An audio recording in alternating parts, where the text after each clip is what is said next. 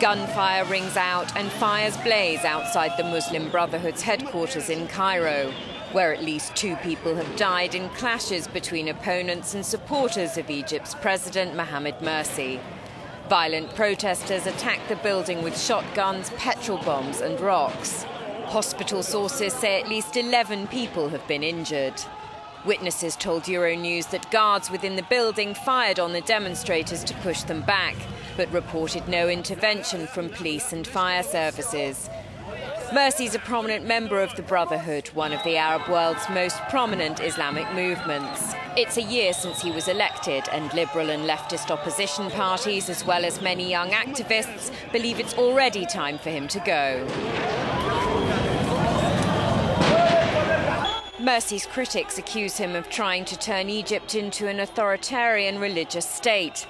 A groundswell of protest against the president and the Muslim Brotherhood has exploded into mass demonstrations in cities across Egypt.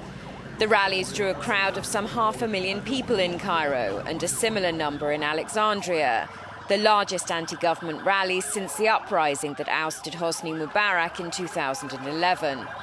The US and the EU has urged Mursi to consider sharing power with the opposition.